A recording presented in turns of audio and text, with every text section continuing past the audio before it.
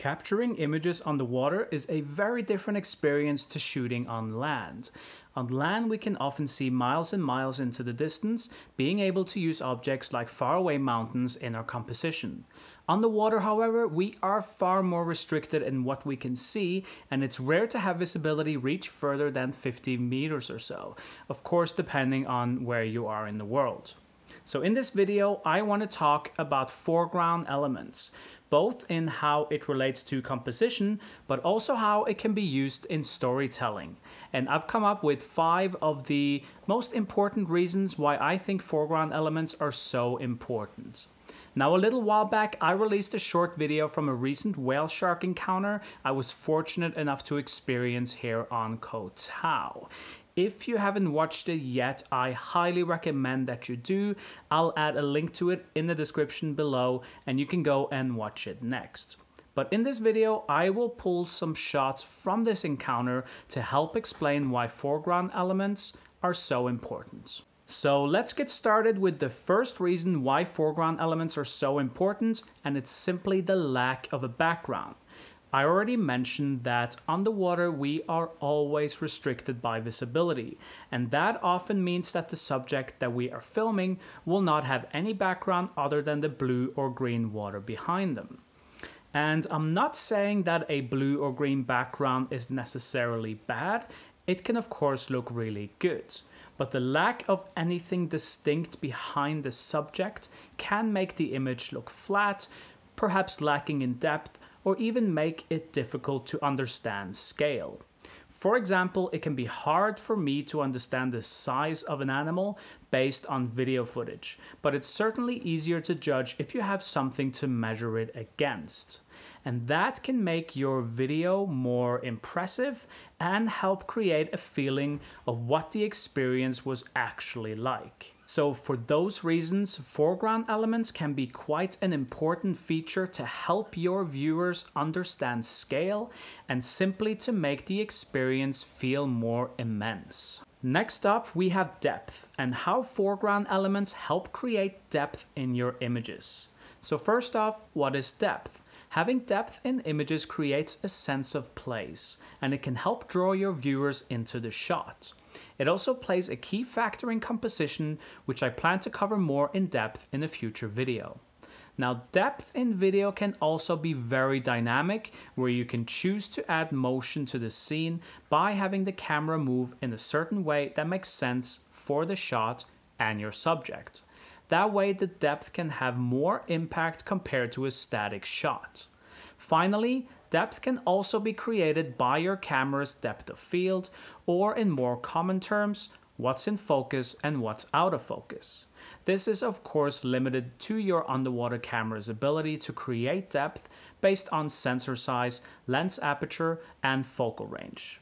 To sum it up, depth can help you create a more visually interesting and dynamic image that will help draw your viewers into the shot, and it's one of the things I take advantage of constantly when shooting underwater.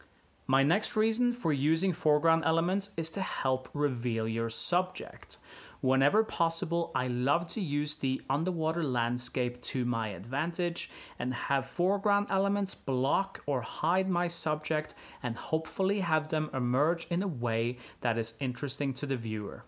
The outcome of such a shot can often be quite more dramatic or surprising to the viewer. It can, however, be rather difficult to achieve, depending on your subject. If you are filming people underwater or a very predictable marine subject, achieving this shot isn't too difficult. It simply requires a bit of planning or just quick thoughts and reactions from you, the filmmaker. If you are filming a subject that is harder to predict, however, I don't really recommend capturing these types of shots first. Personally, I usually start thinking about these shots if I've already captured a lot of other types of footage or the opportunity simply presents itself owing to my and the subject's position in relation to one another. Regardless, it can be a great shot that can help you tell your story and also up the production value and look of your videos. It can also be really helpful in creating transitions, which is my fourth reason for using foreground elements. Transitions in filmmaking is something I'm a little obsessed with and still learning about, because having a good transition game can make a huge difference to your videos. So what's a transition? Basically, it's how we get from one shot to the next, and more importantly, how do we achieve it in a way that is non-distracting and pleasing to the viewer. Now, you've probably seen videos where fades are commonly used to bring the viewer over from one shot to the next. It might be fading to black or just fading between the shots. And while this is a fine way to transition between shots, I often find it overused to the point where the transitions themselves can become distracting. But to put foreground elements into the mix, we can achieve transitions that just simply make sense to the eye. Let's say you want to transition from an anemone fish to a whale shark. Anemone fish being these tiny little fish a few centimeters in length that live within anemones. It's a little tricky to sell a hard cut or a fade between these very different subjects. So instead, let's put a shot of a field of anemones in between and follow that up with the anemones in the background before jumping over to the whale shark. Now, to me, that makes a lot more sense. And by the way, I could probably do an entire video just on transitions, and maybe I will. There's a lot more to cover here. But if you are interested in transitions and want to get inspired, go watch films where transitions are done well.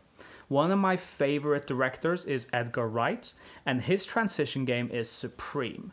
Go check out some of his films. I particularly recommend the Cornetto trilogy or Scott Pilgrim vs. the World. Don't expect these films to give you concrete examples of underwater transitions, but just think of them as creative inspiration.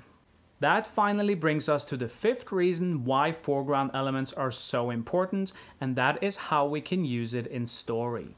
And we've already touched on this a little with transitions and how that can help us create a better flow in our videos.